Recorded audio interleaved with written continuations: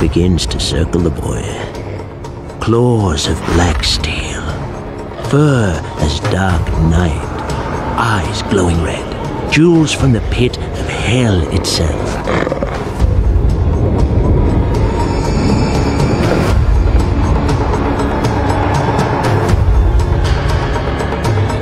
The giant wolf, sniffing, savoring the scent of the meal to come.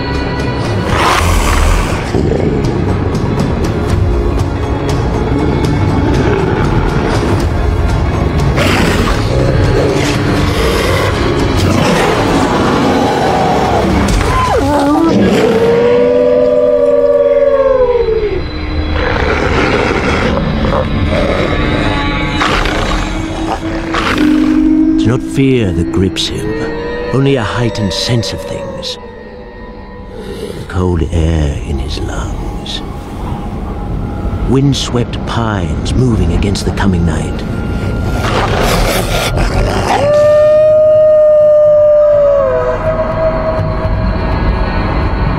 His hands are steady.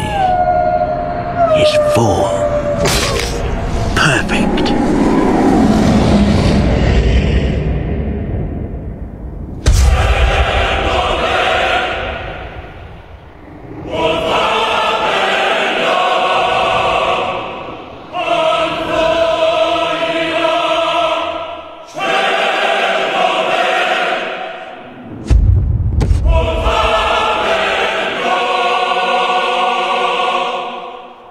And so the boy, given up for dead, returns to his people, to sacred Sparta, a king!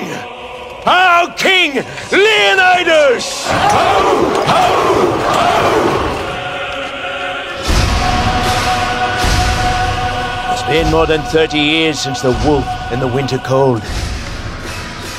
And now, as then, a beast approaches, patient and confident, savoring the meal to come.